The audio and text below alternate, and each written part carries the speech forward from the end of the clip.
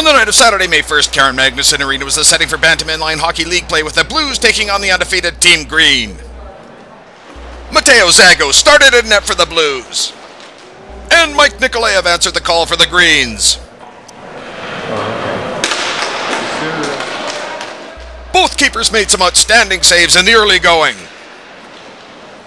The Greens opened the scoring in the first half with a goal from Cam Nelson. But Brett Gibson tied it up a minute later.